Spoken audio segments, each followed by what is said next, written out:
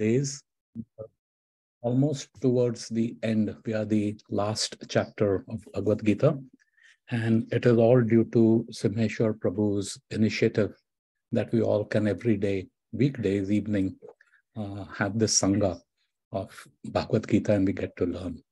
Hare Krishna.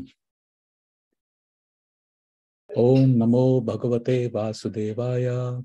Om Namo Bhagavate Vasudevaya. Om Namo Bhagavate Vasudevaya. Narayanam Namaskritya Naram Chaivam Narottamam Devim Saraswatam Vyasam Tato Jayamudirate Nashtaprayashu Bhatreshu Nityam Bhagavata Sevaya Bhagavati Uttamashloke Bhaktir Bhavti Naishtuki. Hare Krishna. So, dear devotees, I'm going to link up with Vedabase. If someone can please confirm that you can see my screen and also hear me properly. Yes, Prabhuji. Thank you, Prabhu. Brahmana Kshatriya Visham Shudranam Cha Parantapa Karmani Prabhi Bhaktani Swabhava Prabhavair Gune Brahmana Kshatriya Visham Shudranam Cha Parantapa Karmani Pravibhaktani Swabhava Prabhavair Gune Brahmana Kshatriya Visham Shudrana Cha Parantapa Karmani Pravibhaktani Swabhava Prabhaver Gunai Brahmana Kshatriya Visham Shudranam Cha Parantapa Karmani Pravibhaktani Swabhava Prabhaver Gunai. Hare Krishna. Will some devotee please chant the shloka?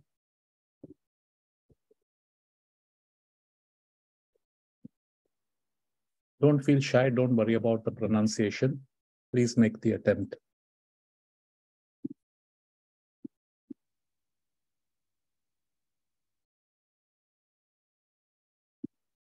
Okay. Can I try, Prabhuji? Of course, please do. Okay. Now, Prabhuji. Brahmana Kshatriya Visham Shudranam Cha Param Tapa Karmani Pravibhaktani Swabhava Prabhav Vergune. Excellent, Suman Mataji. Anybody else?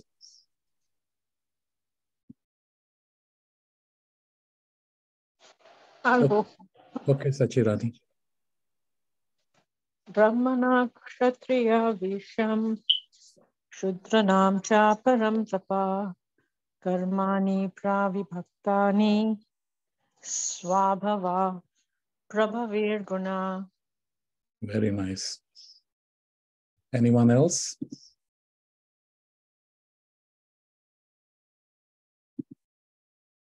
Okay, so now we'll read the synonyms translation by Srila Prabhupada. This verse has no purport. It is self-explanatory. However, based on the Acharya's teachings, we will delve into it a little more so that our understanding gets better. Synonyms: Brahmana, of the Brahmanas; Kshatriya, the Kshatriyas; Visham, and the Vaishyas; Shudrana, of the Shudras; Cha, and Parantapa, O subduer of the enemies; Karmani, the activities; Pravibhaktani, are divided; Swabhava, their own nature; Prabhavai, born of; Gunai, by the modes of material nature. Translation: Brahmanas, Kshatriyas, Vaishyas, and Shudras are distinguished by the qualities born of their own nature in accordance with the material modes. O chastiser of enemies. I'll read this again. This point is very, very important, and we'll get more into it. Brahmanas, Kshatriyas, Vaishyas, and Shudras are distinguished by the qualities born of their own nature in accordance with the material modes. O chastiser of the enemies. Hare Krishna. So we will now sing the Mangalacharan prayers. This is to invoke the auspiciousness and the blessings of Shri Guru, Acharyas, Parampara, and Shri Krishna, that whatever we speak be in line with Guru, Sadhu, and Shastra, and nothing based on concoction of this mind. Hare Krishna.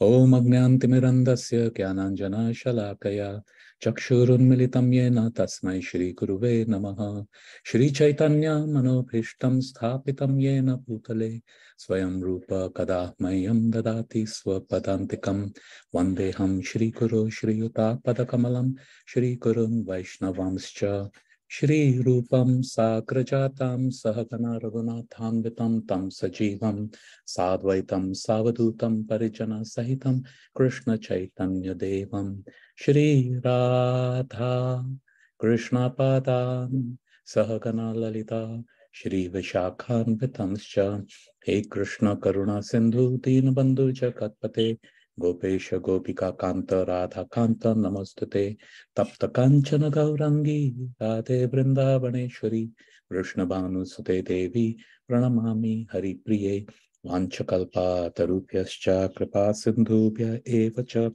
Patitanam Pavanebhyo Vaishnavebhyo Namo Namaha Nama Om Vishnupadaya Krishna Prishtaya Bhutale Srimate Bhakti Vedanta Swami Niti Namine Namaste Saraswati Deve Kauravani Pracharane Nirvishesha Shunyavadi Paschatya Deshatarane Jai Shri Krishna Chaitanya Prabhu Nityananda Shri Advaita Gadadhar Shri Vasadi Gaura Bhakta Brinda Hare Krishna Krishna Krishna Hare Hare Hare Rama Rama Rama Hare Hare Hare Krishna Krishna Krishna Hare Hare Hare Rama Rama Rama Hare Hare Hare Krishna Krishna Krishna Hare Hare Hare Rama Rama Rama Hare Hare.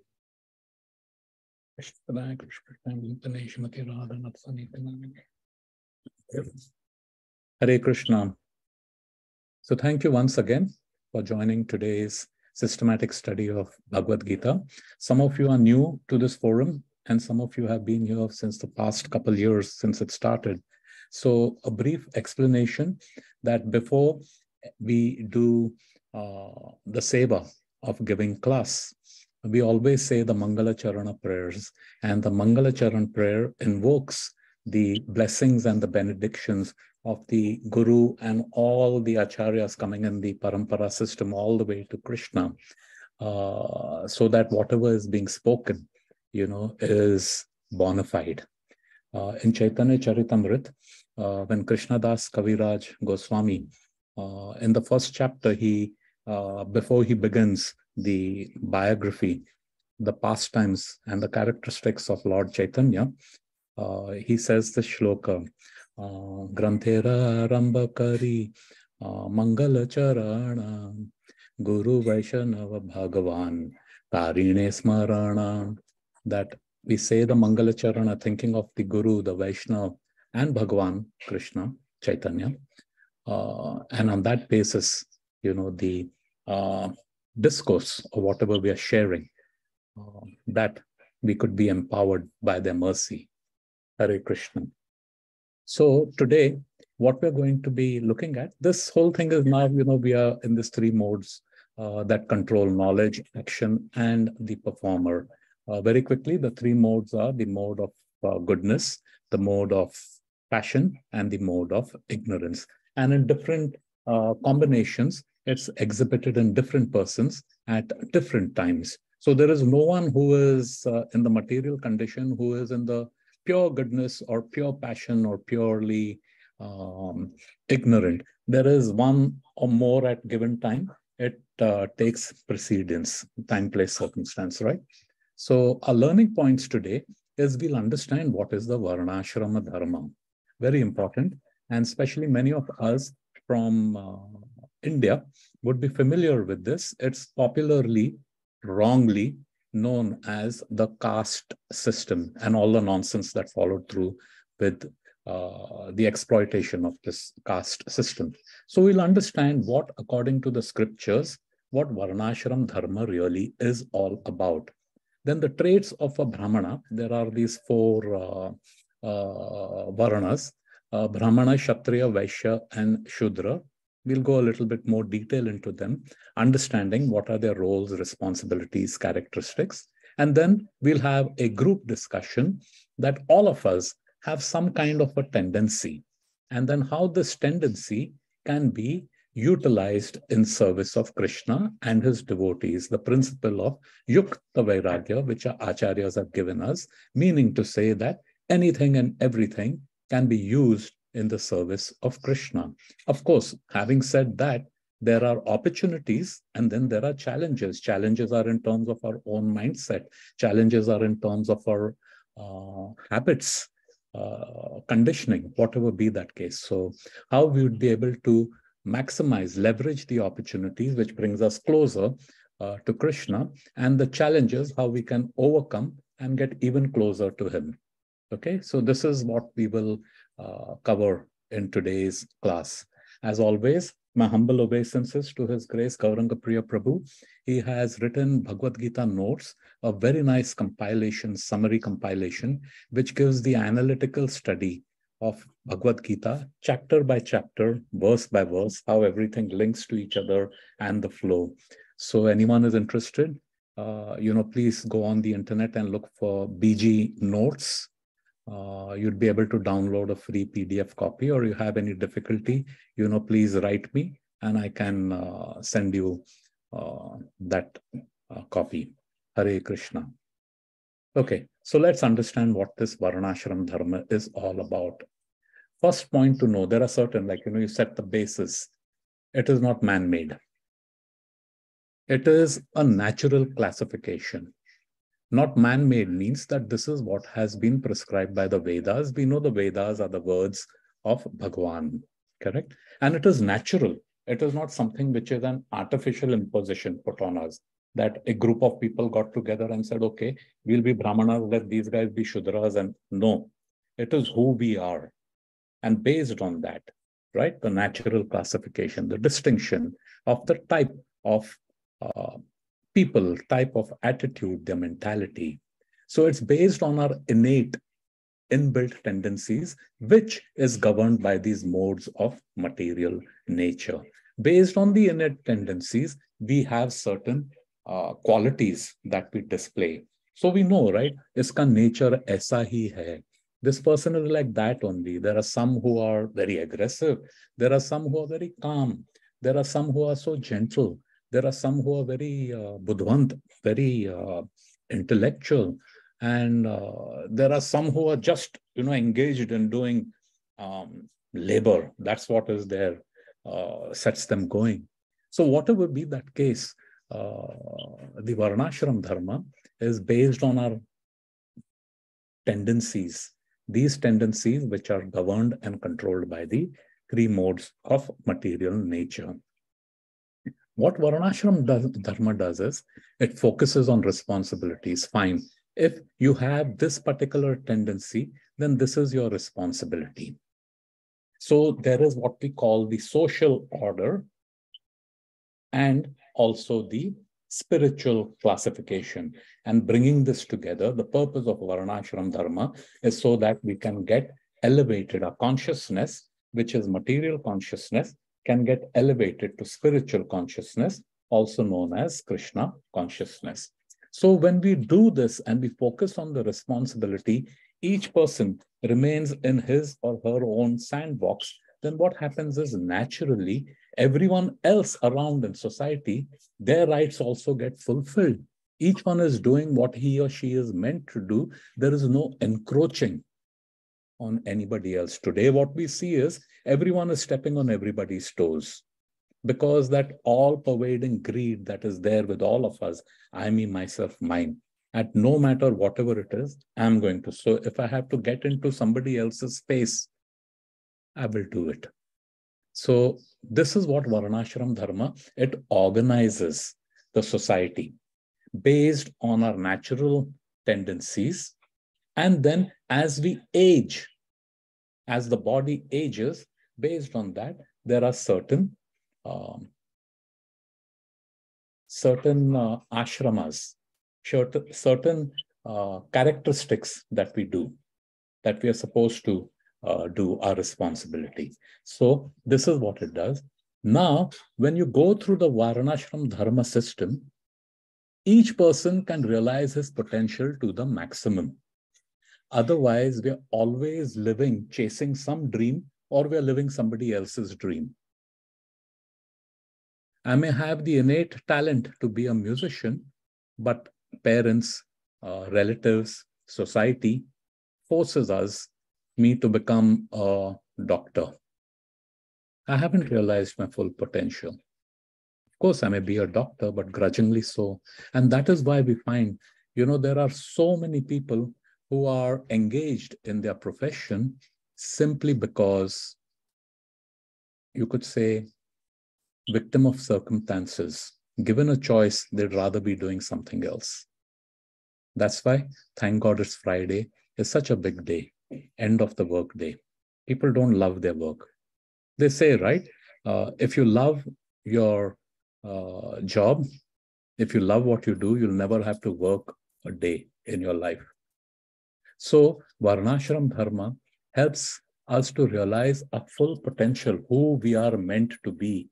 The US Army has the slogan, be all you can be. Way before this slogan, Varnashram Dharma already had our Vedas, our scriptures had already implemented this method to realize your best potential. Then also to note that each Varna and each Ashrama has its own unique dharma. Dharma is a duty or an obligation. Dharma has many meanings, but in this sense, it is your duty, obligation, responsibility. Unique. So if I belong to a particular class, right, it is extremely beneficial for me if I work within that. The moment I step out of it, it becomes detrimental for me and others. Then what is happening? You see this third point over here, fulfilling rights of others. We get stepping onto each other's toes. So for example, a grasti, his responsibility is to earn money.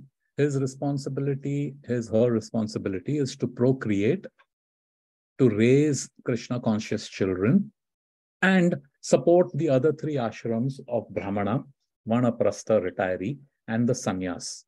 Now, if a sannyasi starts doing a grasti's job, it's suicidal for that sannyasi.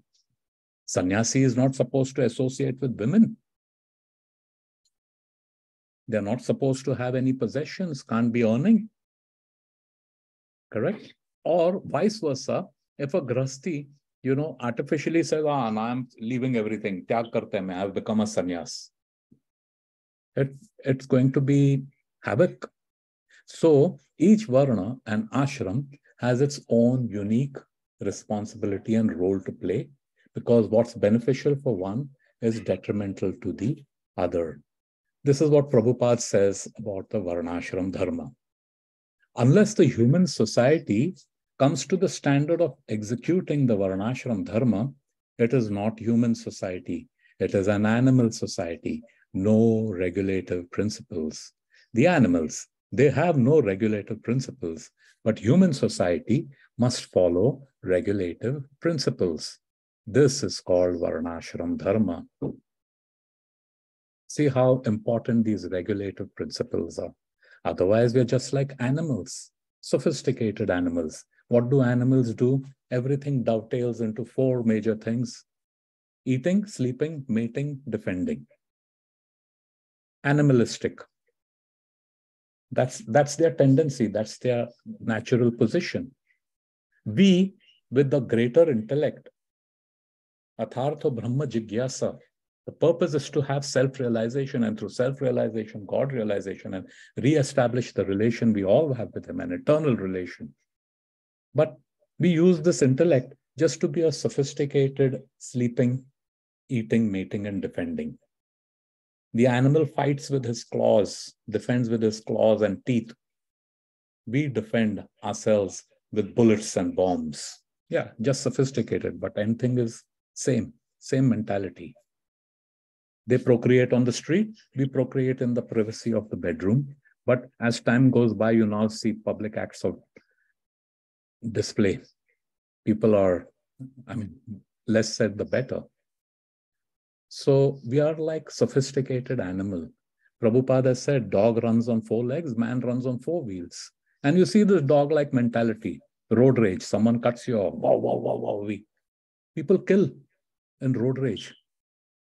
So that is what it is. So until unless there's no regulation, if we don't regulate ourselves, if we don't discipline ourselves, of course, there's conditioning. All of us have conditioning, but we should make that attempt. And slowly, slowly, these attempts build up our discipline, our determination. But we have to take that attempt. Otherwise, we could have all the information in the world and use it just for eating, sleeping, mating, defending. Krishna Namanand Prabhu has said, information is meant for transformation. If it doesn't elevate a consciousness, what use is it? Just being a little more sophisticated. Because end of the day, all the sophistication becomes a big zero. Few days back, Simeshwar was saying, Prabhu said, right? He gave the example of Alexander the Great, how much he acquired, how much he conquered. But on his deathbed, he said, make my coffin with 2 holes and my arms out so that the world can see I'm going empty-handed. But if we elevate our consciousness, we take that with us. We take that with us. So regulative principles, Varnashram Dharma is meant for regulating, it's meant for discipline. And when we follow these do's, these don'ts, it puts us on the track, the right path, and progress towards who we are and what we can be, all that we can be. That is Varnashram Dharma. Now, this Varnashram Dharma, if you see, excuse me, okay, it's the classification. You see, there are these 3 words, Varna, Ashram, and Dharma. Varna is like a classification, social organization for society. Ashram is stages of life. As Dhanurvar Maharaj has explained, ashram is a place where all your needs can be met. Now, of course, we have a refuge, like our home. You go to office, you come back from home, you're in a different mindset and you get relaxed. Of course, people come, that's conditioning. People come home from work and then they pour themselves a drink, some alcoholic beverage, because it kind of calms the nerve, physical. Some people just come and they're relaxed to be home. As time goes by, all the pressures of work also follows into home.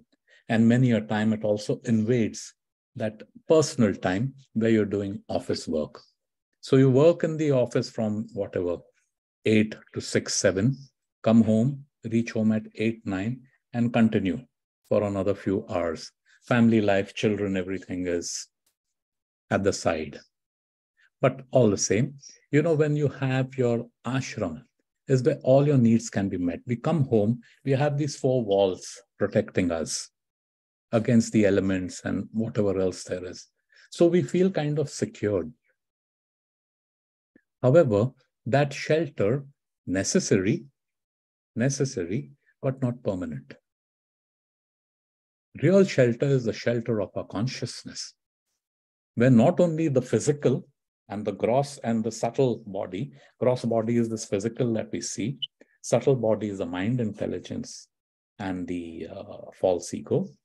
Not only the gross and the subtle body, but also our spirit and consciousness.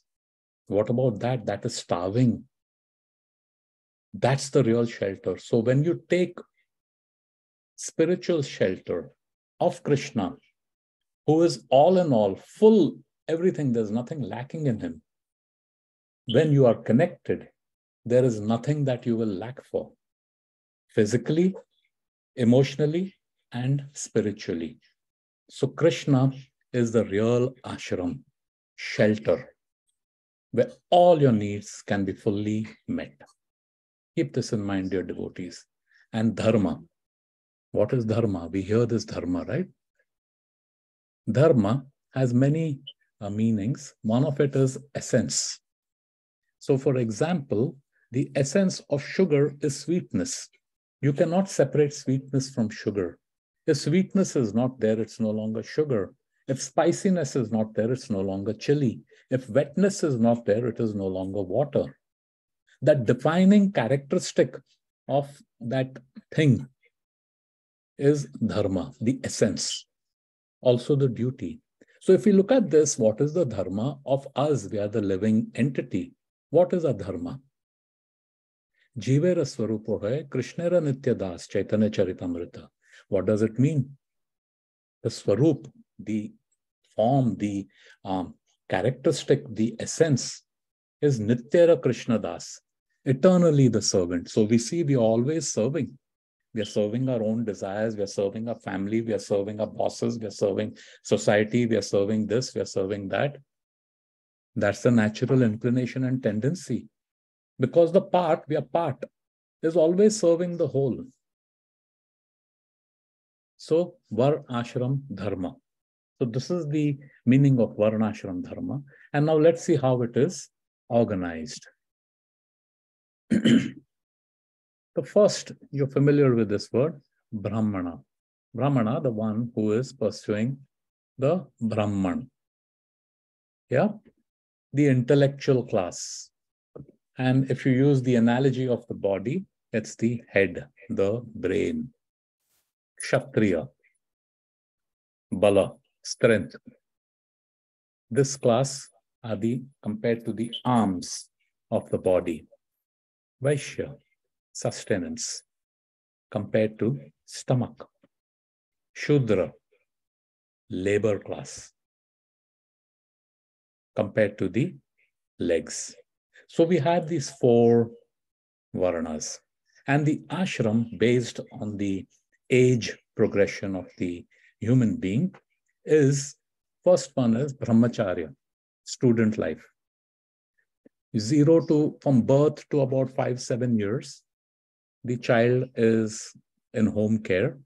Then, of course, in the good old days, times gone by, they used to go to the guru's ashram and live with the guru and the guru patni. So the guru and the guru patni become his mother and father. And they train the child in the material and spiritual sciences, so that whatever is his proclivity, whatever is his natural tendency, is utilized properly. So that is the student life, and that is up to 25 years of age. Then he enters into the grihastha, or the householder, 25 to 50 years old. Grihastha, all of us are grihastha, is you have a family, you have a wife, you have children, your relatives, and so forth, right? And there is some occupation that we do. Then you have the retiree from 50 to 75. Then the retiree is done with all his householder responsibilities and now focuses on more and more towards the spiritual path. Finally, you have the sannyas, where the person renounces everything, and mind, body, words, exclusively focused in the service of Krishna.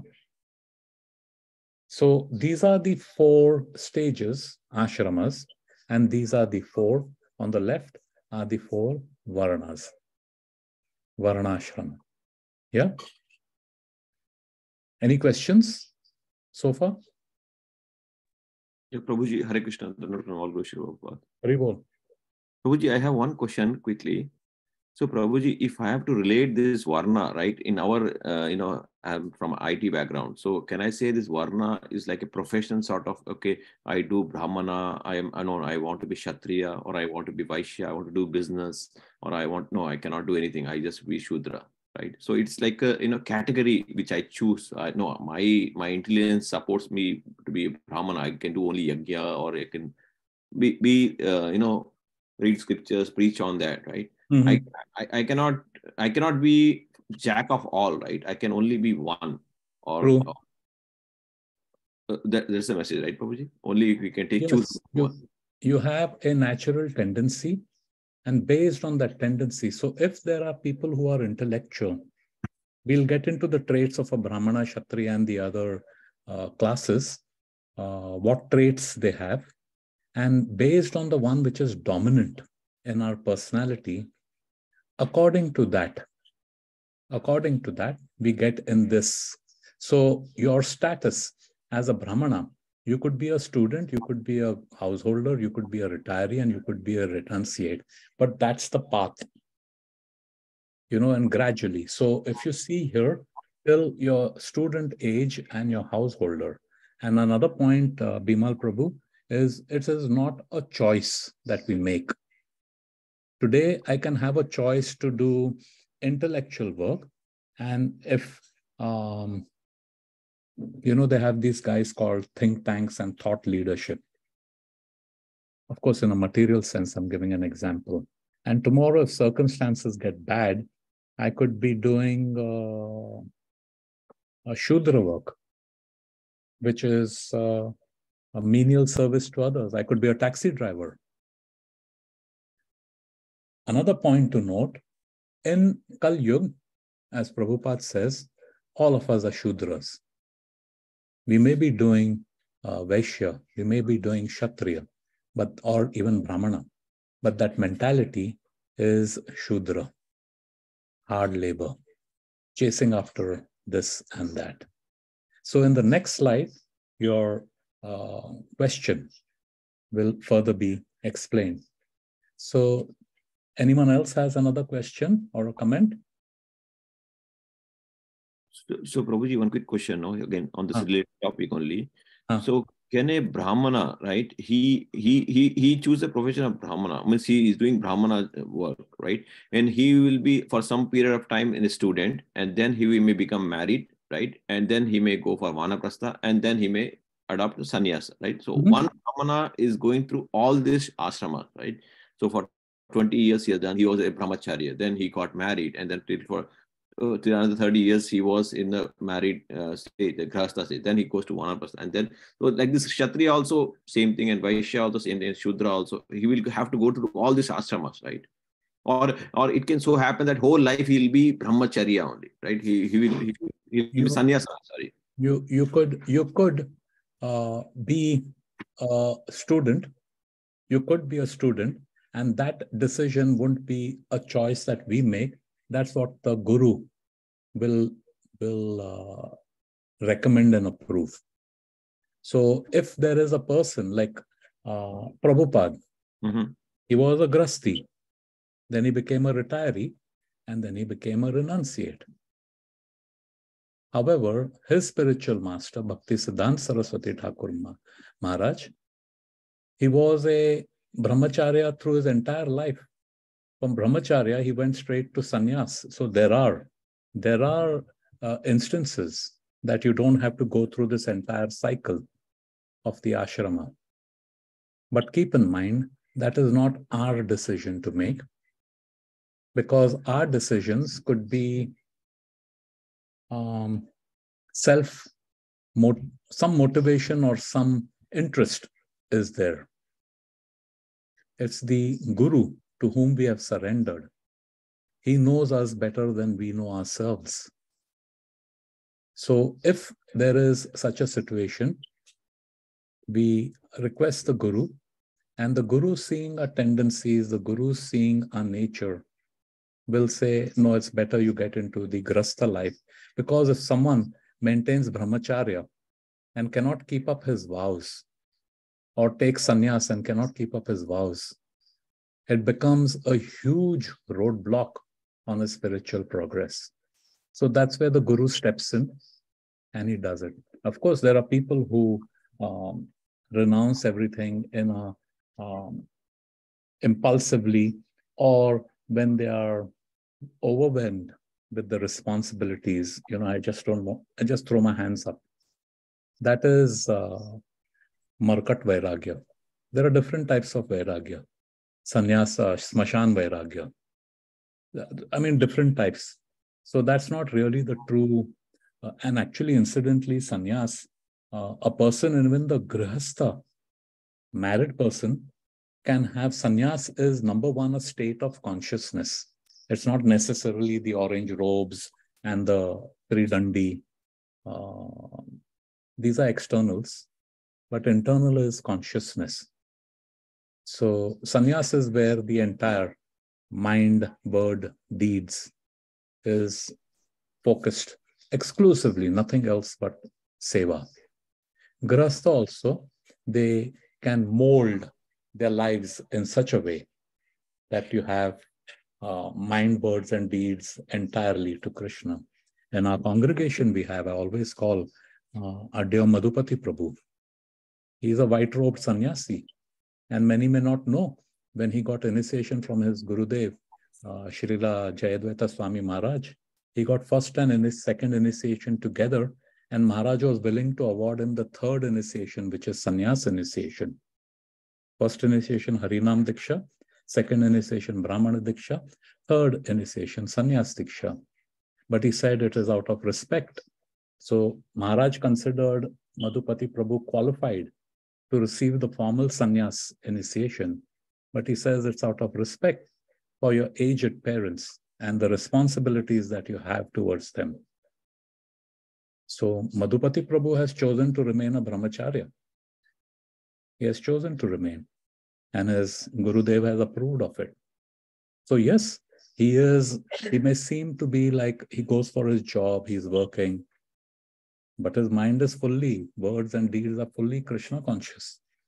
Fully Krishna conscious. So that's a very good inspiration or example for us in the Grasti life of how to live our lives.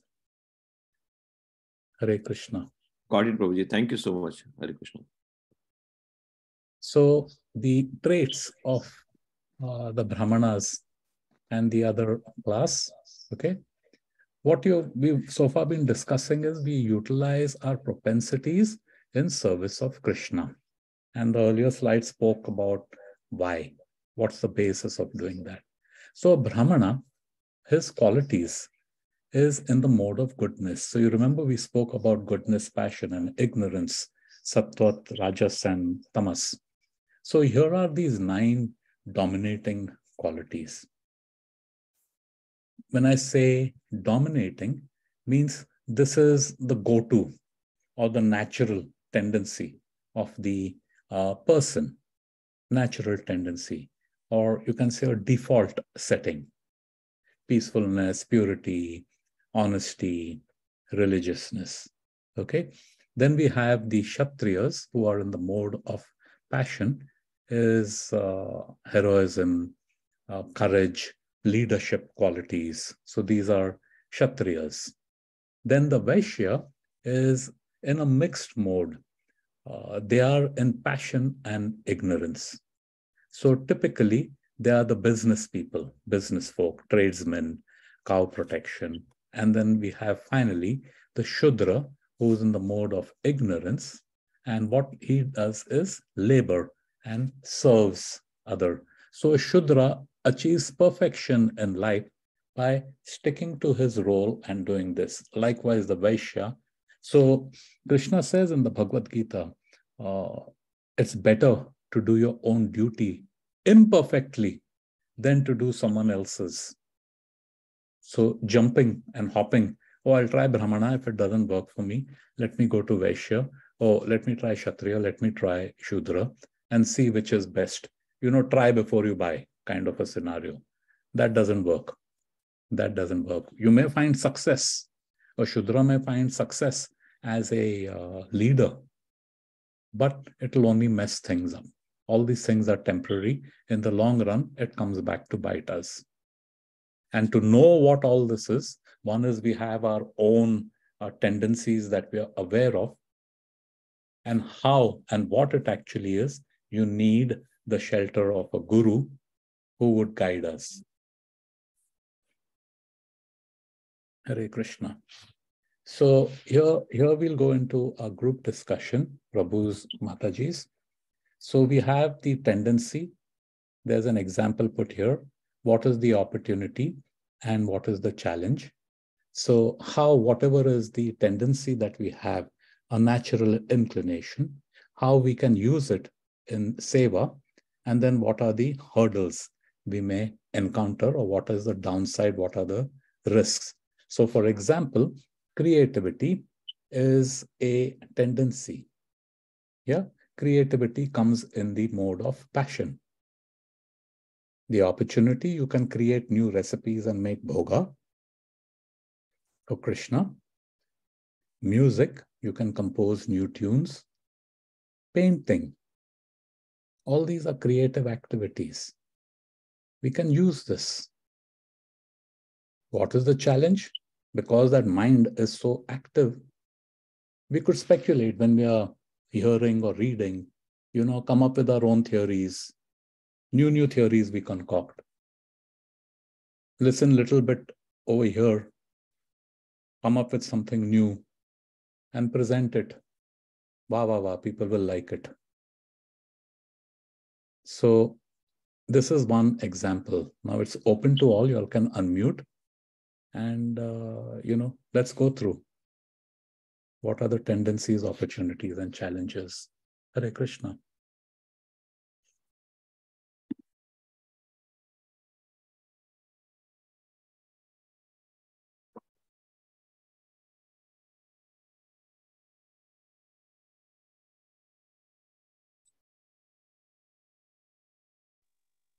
Prabhuji, can I try?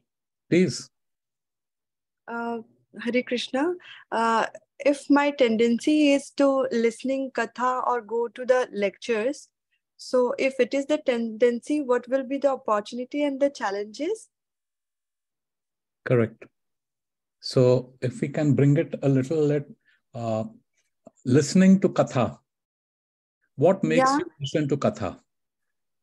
Like I'm a housewife, so like apart from cooking and sending kids to the school and all, so after that I get lot of time.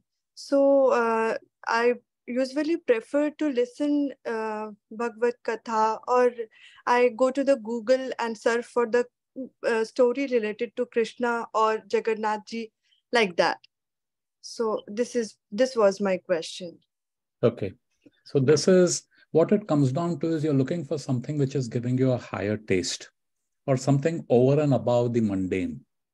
Like you have a lot of time, you could spend your time on Netflix, sense gratification. But you're looking at going something, actually even altruism is a type of sense gratification, but you're looking for something above, a higher taste. Let me put it down as a higher taste.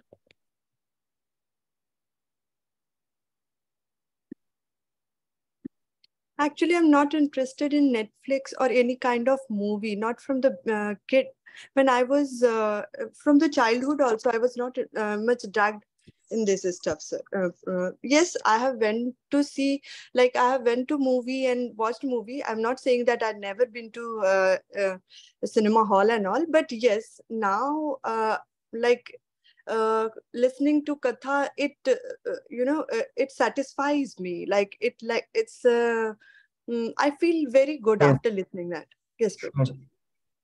Very nice. So what this is Mataji, it's how you're using your time, right? You have some time available, and this is in the mode of goodness. So rather than chasing basal pleasures and sense gratificatory pursuits, you're doing something higher than what is the regular and most do it. So as you said, the opportunity is katha reading, and there are infinite manner of which you'd be able to do. Any seva is basically will fall into this higher taste umbrella. Under that, it comes under. So for katha, it's not just the 7 to 8, 8:30, whatever we do Bhagavad Gita. You could literally do it anytime. There is so much material available thanks to internet. There are so many sites where you'll get bona fide. You can have lectures, you could read Prabhupada's books. Prabhupada's books itself is like an ocean. No need to go anywhere. No need to start from the small books and then come to the bigger books. Spend your time doing that. Sharing whatever we know. You don't need to be an expert. You could also be distributing these literatures on book distribution. That also transforms one's consciousness.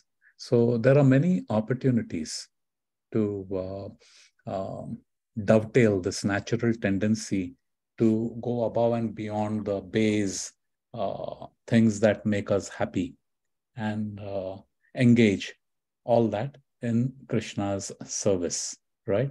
Now, what is the challenge? What do you think would be the challenge? And this is open to all, okay? Everyone can can make a comment and share their realizations. Please don't feel shy. That's how we learn. It becomes deeper with participation. The challenge that I'm facing is I have listened so many stories, but to be frank enough, I don't remember the stories. I listened the story, I understand, but after a certain period of time, I forget everything. Yeah. So this is the challenge. Correct. So we can have forgetfulness, and I have the similar situation because now I'm aging, so it's a natural.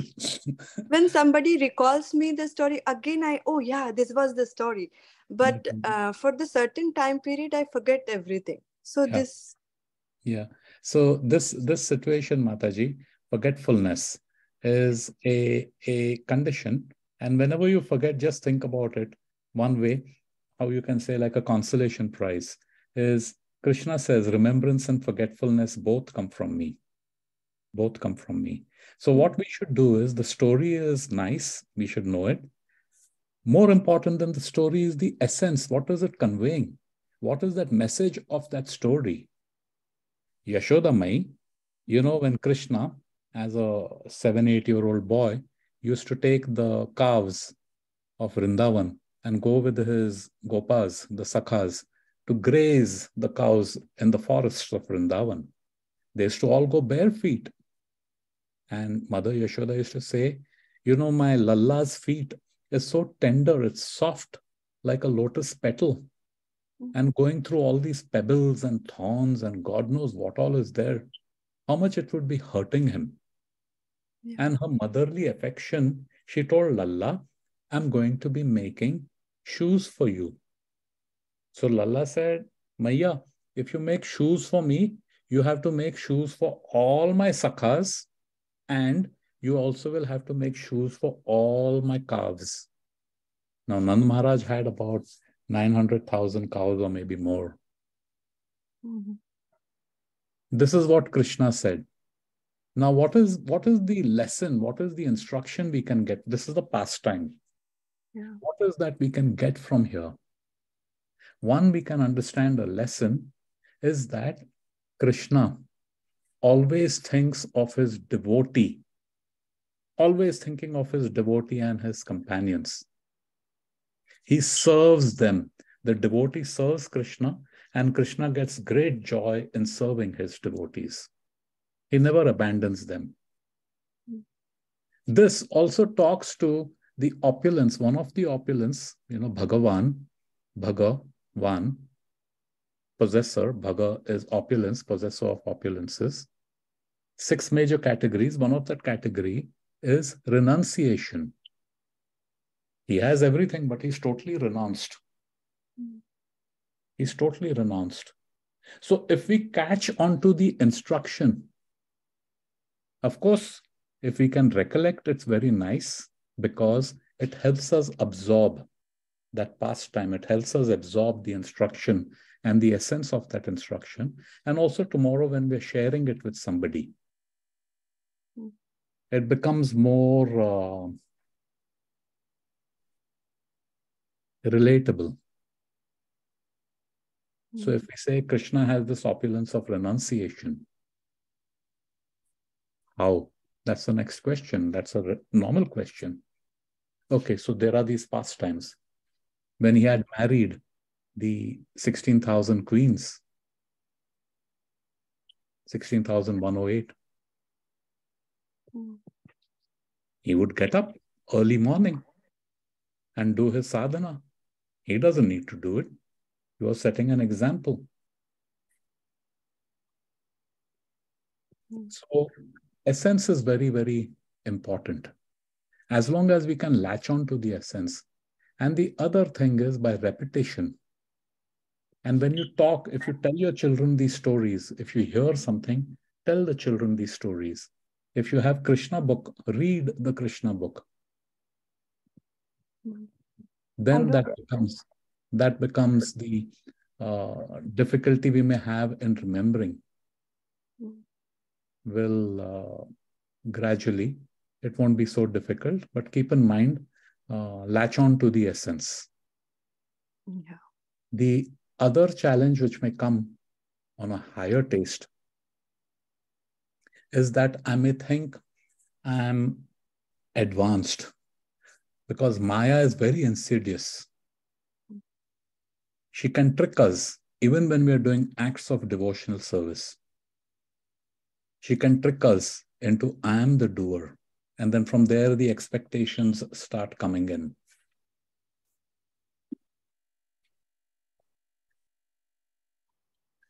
Expectations as in, Prabhuji? Expectation as in wanting to be recognized, wanting to be respected. Like because there's this higher taste, I do Kathan reading. And with Kathan reading, I get knowledge. And then I can recite my shlokas and I can give great classes. And everyone goes, wow. And then that sense of accomplishment, I did something. Proud. Pride. Pride. The ego gets inflated. And our ego goes and stands on the pedestal of seva, where we have to be dasa, dasa, dasanudas, servant of the servant of the servant. And it's very easy to get tricked. When we develop, we start giving up the lower tendencies and gradually consciousness gets elevated. Maya can come from anywhere and she'll pull us in. So there is that risk of how to stay humble. So how to come out from that trap, Prabhuji? Association through knowledge, association, practice.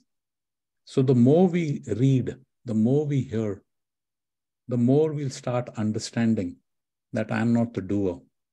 I'm just a vehicle. I'm just an instrument. What I'm speaking right now, it's not me. I'm just like a loudspeaker. Loudspeaker is just vibrating the sound based on whatever electrical impulses it's getting. That electrical impulse is coming from somewhere else. There's a different source altogether.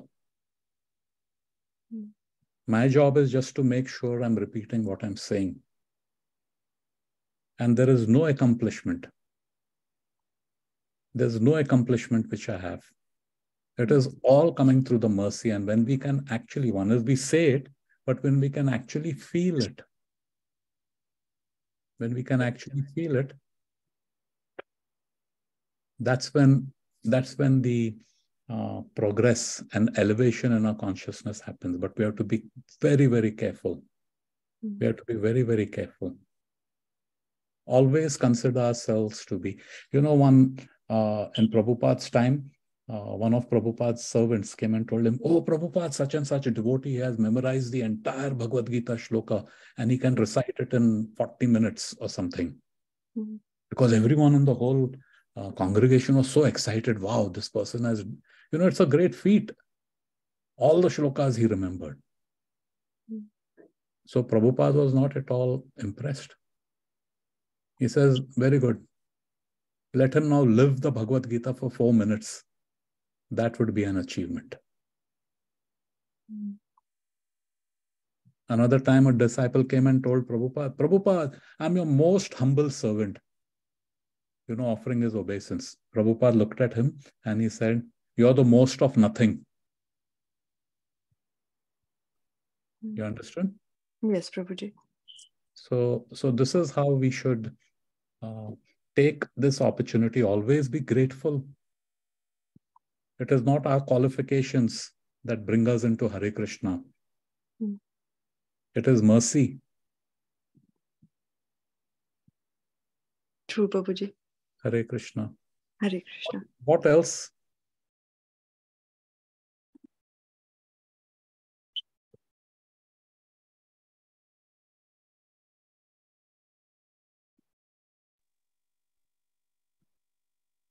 Hare Krishna, Prabhuji. Yeah, Prabhu.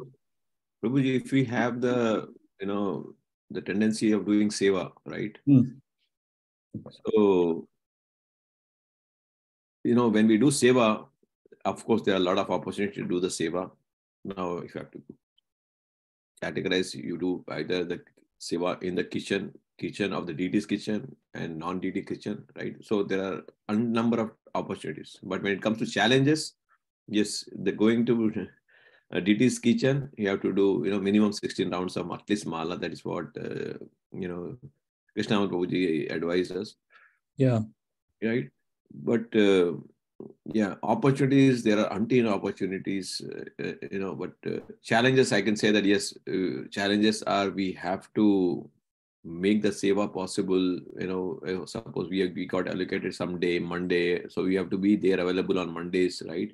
And challenging opportunities come, office priority comes up, and then yeah, how I have, desire to do this seva, but we cannot make it because, some other situation has arisen, right?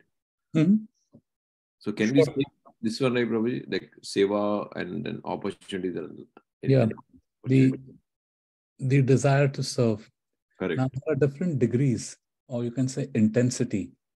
Now, Bhakti Tirth Swami Maharaj has said, when the desire to serve is more than what our capacity and capability is, all of us have our own limitations, right? Everyone. Correct. Different degrees, whatever it may be. A mother with a small child, she cannot be coming at 3 in the morning to do a DT service to wake them up. She has a newborn baby. It is not possible. So there are these limitations we all have. As you mentioned, you're a professional, there are work responsibilities, this, that. We all are in it. However, when the desire to serve, so there could be a desire which is like a flickering spark, and there is a desire which is like a bonfire, burning, all-consuming. So when it comes to that state, I want to serve beyond whatever is my capacity and capabilities. That's when Bhakti Tirth Swami Maharaj says, divine empowerment happens. Apne balbute pe, on my own ability, there's nothing I can do. There's nothing I can do. Typically, what happens is that whenever a seva opportunity comes in, we look at it on a doable if able basis. Meaning to say that I will first check all other things on my plate. And if there is whatever space is there, I can come in now on Sunday afternoon and stay for the entire program till end of program, because that fits in my schedule. And sure, I may say that I have things to do. I have laundry on the weekends. I have to do grocery. I have to do kids to karate. There are never ending. Yeah, that desire is there, but that desire becomes on a doable if able basis.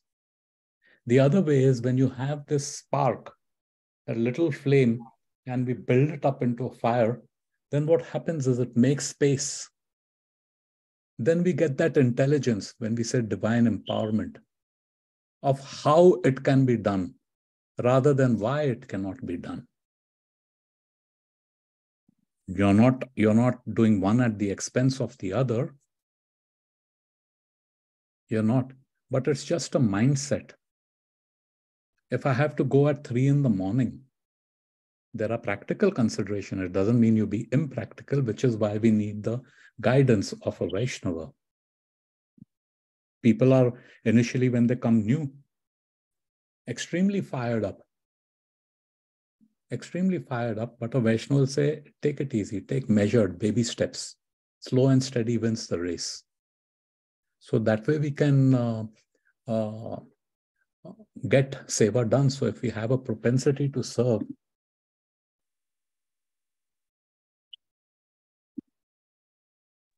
then in such a situation, the other is any seva is great seva. Yeah, but the problem is, Prabhuji, there are restrictions, right? I cannot do seva of where I have to take Brahman Diksha, right? Like then qualify yourself to get Brahman Diksha. Right, right. Qualify yourself in such a way.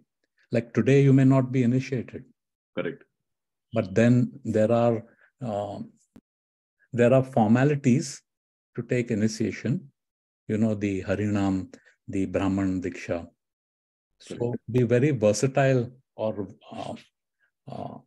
you should know what all is required, which you anyway done so in your case personally. And then have the tadap. What do you say for tadap? Anchoring. Anchoring. Then you'll get that. So you may not be able to do Brahman Seva today. Now, it doesn't matter, Prabhu, if you're doing Brahman Seva, because Brahman Seva is for the deity worship on the altar. You need to be a Brahmana, you have to be doing Gayatri, you have to be doing 16 rounds, you've taken your Brahman vows. You know, whatever, there are all these formalities. But above and above all this, Prabhu, is the consciousness. Now, there are situations where there are many Brahmanas who, in spite of having the opportunity to serve the deities personally, do not take it, doable if able. And there are some who are not Brahmanas who want to do it, but can't do it. So we have to look at it as that any opportunity, whether I'm serving the deities on the altar or whether I'm cleaning the toilet and the mess people have made. We look at deities as the altar. Actually, the entire temple is the altar. The property of the temple, it's not just that altar which is cordoned off on which the deities are resting. The temple room, the lobby, the bathroom, the courtyard, the parking lot, the community hall. That is Shri Balram's body. Shri Balram's body. That is the consciousness we should develop. We heard this in lectures. But when we come to the temple, we just put our shoes anywhere. There is enough space in those shoe racks. You see, there's a big mess all over the place. People have thrown masks. People have thrown tissue with all snort in it. It's a mess. And people walk by it. But that is the altar. Altar is very clean. Altar is very fragrant, as it should be. But what about the other place? Isn't that Balram's body? So if I see a shoe out of place and I pick it and put it back, I'm doing deity service. I'm serving Lord Balaram. Nitai is on the throne over there, right? On the altar. Baldev ji is next to Jagannath ji and Subhadra ji. I'm serving him. How is it any different than me actually cleaning the altar in the morning when we wake up the deities and whatever? So these opportunities are all there. We have to look for it, and we have to be conscious of it. We have to look for it and conscious of it.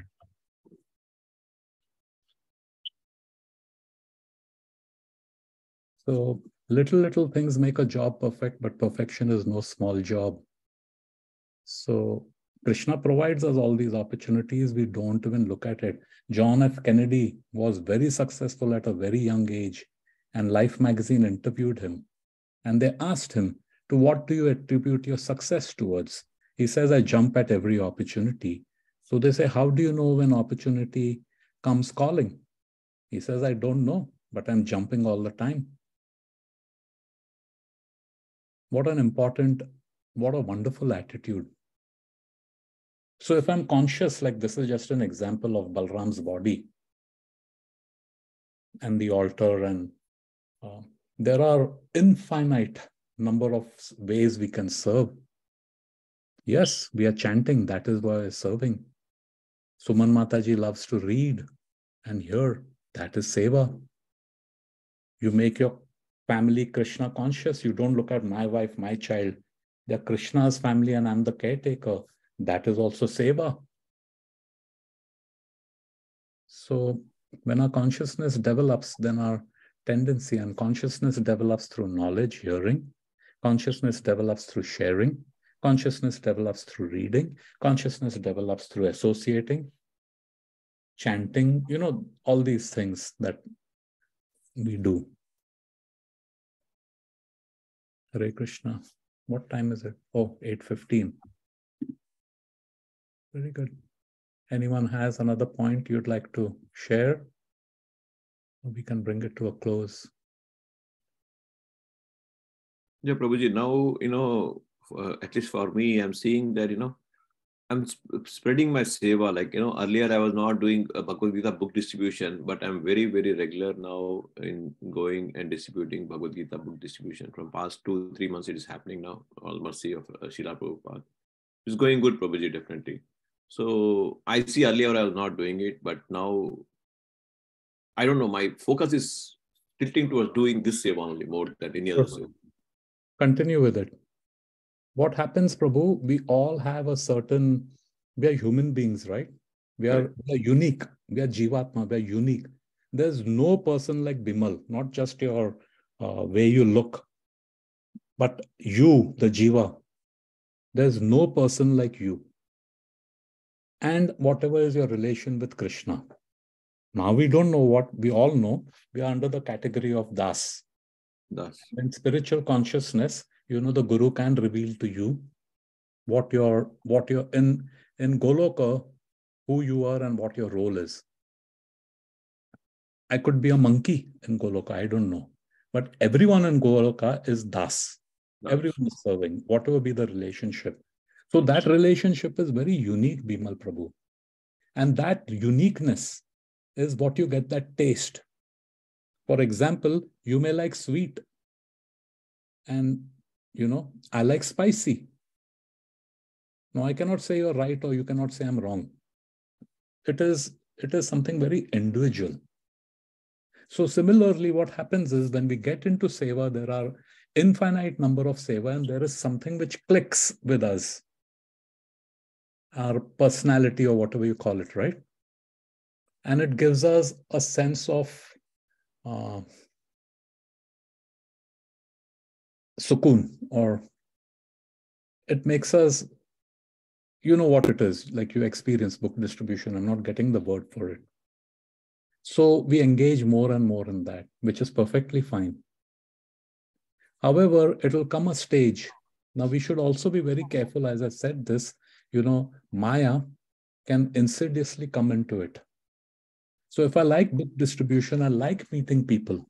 I'm an extrovert, correct? That's my nature. I'm an extrovert, so I'm sharing Krishna consciousness. But I have to always be careful that I'm sticking within the guidelines of Guru Sadhu Shastra, and I'm not the doer. I may get respect. I may get praise. I may sell hundreds of books. I may be the greatest book distributor. But if this creeps in, we have to be very, very vigilant. Then slowly it starts deteriorating. Then what happens, Prabhu, is if we always stay humble and say it is not me who's the doer, it is Guru and Krishna. Through their agencies, I'm a representative. I'm just a front end, nothing more. Then automatically, this thing of being connected to just one, I can go anywhere. So if a guru or a leader, a Vaishnava, says that, okay, go clean the toilets, I should be ready. Yes, book distribution gives me great pleasure. But I'll do toilet because that's what I'm asked to do. So keeping in mind, and that is one of the definitions of love. Love is keeping your desires subservient to that of your beloved. So if Guru says that, okay, you do this, and the temple authority is a representative of the Guru Parampara. If they say do X, but I say, no, I want to do only Y.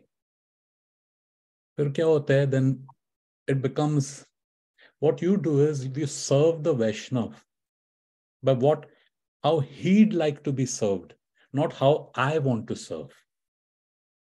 Krishna likes to eat butter, but I'll say, no, Krishna, I don't like making butter. You know what I'll do? I'll make soya, what they call that? Tofu. Aap tofu khao, because I like tofu. So engage in what you're doing. Initially, it happens. And gradually, as long as we say we are not the doer, gradually our consciousness says it doesn't matter. I'm jumping all the time for seva, book distribution or something else, whatever the authority tells me. Can I make a point? Yeah, please, Mataji. Oh, sorry, Sachirani. Used to calling Mataji. I think it's even seva. For any kind of seva, what I feel is, like you mentioned, is we should be willing and able to do whatever seva is assigned to us. And though we may want to cook in the DT kitchen or do the sevas on the altar as brahmanas, we have to reach that stage. So any kind of work that we initially start, we don't start at the top level. We start with gradually stepping up, whether it's work, whether it's in the house. Nobody becomes a chef from the very first day. You first become, learn how to peel the potatoes before you can make dum aloo, for instance. So I think it's very important to step up the ladder gradually, because that not only makes us more perfect in work-wise, but also it makes us more firm in our belief, right? So instead of just going right on the top and then falling down, you climb slowly. That makes the base stronger, is how I look at it. Very good. Excellent point, Sachirani. And also another thing about what Mataji was saying about how she listens to stories and she doesn't remember. What I found is that if you, I don't know if Mataji, you have kids or, but when you narrate stories, when you speak out what you've heard, it kind of reinforces what you have read. So that's one thing which I have found a little helpful. Very good. Very good. Thank you. Thank you for sharing this. Yes, Suman Mata, your hand is up. Yes, you can just join in the conversation. Don't worry. Yes, Prabhuji. Actually, it's a very personal question. I just wanted to ask that if a person is living with a Tamoguni family, and if she wants to offer food to Krishna and Radha Rani, so is it possible to do, or we shouldn't do it? It is possible to do, and we can refer to the instructions of the spiritual teachers, and of course Srila Prabhupada's example himself. So when Srila Prabhupada came to the US, he went to Butler, Pennsylvania, and he lived with one Gopal Agarwal Prabhu and his wife. He had married an American lady, I forget her name, Sally Mataji. She recently left her body, Sally Mataji. Now, Prabhupada is a pure Vaishnava. Now, his food that he used to eat, he used to keep it separately, but it had to be kept in the fridge. And his food was kept next to all the meat and, whatever else is there. Just think about this. Prabhupada didn't throw a tantrum or anything. He adjusted. So what is the instruction we get from this? There are circumstances. Prabhupada has instructed, make the best out of a worst deal. So in our lives, there are some families which are totally against the person, family member, whether it's a son, wife, husband, whatever, becoming Hare Krishna. And they actively say and do things to discourage the person. And there are some who are Hare Krishna, the entire family. I have a child in my Sunday school, and Kamakshi, 4 sisters. They joined Hare Krishna. The family came in contact with Hare Krishna in September, October of last year. So 5-6 months ago. So the Mataji, Nitya Mataji, was looking information on homeschooling. And then she came upon the Hare Krishna site for homeschooling children. And that's how she connected. And then she came in contact with ICNJ. She lives in New Jersey. Her daughter is in my class. Her eldest daughter is 10 years. Kamakshi in my class is 9 years. She has Kamavati, who is 5 years. And the youngest one, Rukmini, is 3 years. Correct? Yeah. They are so spontaneously taken up to Krishna consciousness that these 2 girls, the older 2 sisters, recently on Gaur Purnima, they took vows of chanting. Now, Mataji, with 4 small children, engages in seva to the best of her ability at home and even outside. Now, she took her children. There's another devotee who's now in hospice care, end of life situation. So she used to go with these 4 small girls and visit Prabhuji and sing kirtans and read Bhagavad Gita to him. Now, that is a seva which she does. And more importantly, through her example, she's teaching the children of how to be para dukha dukhi. We hear this philosophy of Vaishnavas, para dukha dukhi. Now, this Mataji has spontaneously even a husband, they're all in Krishna consciousness. She recently sent me a WhatsApp message. I'll just read it out to you. And of course, I have a permission. She says, yes, please, because it's so inspiring. Bear with me a second. Yeah, here it is. Thank you, Prabhuji. Like, I was giving an update of a child, and I said that she's doing well in class. She is attentive and participates frequently. And then she replied, thanks, Prabhuji. Someday she gets tired and distracted. I'm trying my best to keep her fresh when she comes to Sunday school. Now, see this next sentence. ISKCON is our happy place. I cannot believe how nicely all my family has gelled, including Prabhu, which means a husband, and all the kids. All glories to Prabhupada, infinite blessings of Krishna. Right? Now, there may be a situation of here, all of them, all 6 of them have spontaneously taken up to Krishna consciousness. So it's a very conducive environment. Now, there may be some families where there is resistance. Like, for example, you may give up onion, garlic, meat, but the family is meat eater. What do you do?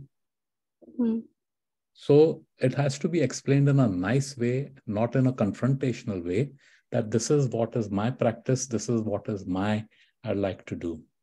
And there are devotees who also cook meat for the family. Yeah. And they are completely over and above, and they do their own thing. So this is after cooking meat, one is going to chanting. So they have to take bath and then go to in front of the TV. There is no other ways. Chanting. There's no restriction in chanting, but it is a good practice, because if we keep our externals clean, Mataji, then it helps the internal, keep the internal clean. Yeah. So like they say, even in the restroom, you could be doing chanting, japa, Mahamantra. There's no restriction of time, place, circumstance, condition. And onion garlic is not offered to Krishna, no, Prabhuji? No, no. No. There is a list of food, patram pushpam phalam toyam. So based on that, and if there is any doubt, always ask a Vaishnava, a senior Vaishnava or a Vaishnavi in the congregation. This is what it is, because the practical application is when the transformation happens, Mataji. When we just get information, we understand, all these things. There is information, which is mental. Realization comes through practice. So when we put that essence into practice, then we know what it means. Otherwise, you can even train a parrot to recite shlokas. What's the big deal? So yes, there are a list of do's and don'ts. We try our best to follow. Like I know Bimal Prabhu personally. And Bimal Prabhu is an extrovert. He speaks well. So he engages in meeting new devotees when they come to temple. How can I help you? Whatever. Prabhuji, I'm here all because of Bimal Prabhuji only. Yeah. Because in the book distribution, he came to my house, and I was so curious. I know about the ISKCON. I want to know more about this, and because 2 years back also I was doing Hare Krishna. I was doing chanting, but it was not up to 16 round. It was only 2 round or 3 round, not more than that. But now I can do 16 round of chanting in one go. But someday, it happens. I won't be able to chant. Like 4 round or 5 round only. That's why what you should do, Mataji, what they recommend, what the acharyas tell us is decide on a number which is no matter what happens, you'll do it. Yeah. One number, whether it is 1 round, 16 rounds, or whatever. Yeah. And that is not subject to any condition. Recently, His Holiness Kadam Kanan Swami left his body. Cancer had ravaged his body. He couldn't even speak. But he continued doing his japa because he has taken the vow. And his Guru Maharaj Jayadvaita Swami, seeing his condition, gave him permission. He says, you've done enough in your life. There's no need for you to chant. And Maharaj cried and begged. He couldn't even speak, Mataji. He's saying, please don't give me that order. Please don't give me that order. Just think about it, Mataji. Yes. And when we have this burning intensity, so make a decision of a particular round and stick with it, no matter what, and then gradually increase it. Yeah. Otherwise, someday 16, then, whatever happens, it becomes 4. And this up and down, like Sachi Rani was mentioning. Sachi Rani, incidentally, is my wife, so that's why I'm calling her Sachi Rani, but sometimes I call her Mataji. Our culture is to address all women as Mataji. So she was mentioning, right? You first learn how to peel the potato, then you can become a chef. Baby steps, assured steps. And in japa, make it something which is non-compromise. Yeah. Then you'll see your progress happen fast. Hare Krishna. Thank you. Prabhu's, Mataji's. Very good. Anyone has any other question? We've gone, say, 35 or a comment, or we'll bring this to a close now.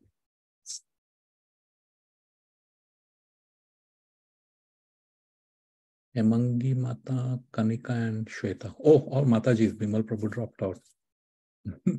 Actually, even everyone is a, there's only one Purusha, Krishna, and everyone else is in the female to be enjoyed.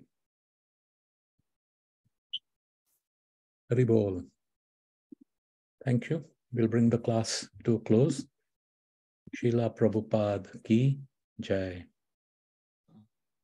Panchakalpa tarubhyascha kripa sindhubhya evacha patitanam pavanebhyo vaishnavibhyo namo namaha. Grantaraj Shri Bhagavad Gita ki. Jai. Thank you very much, Prabhuji. Hare Krishna. All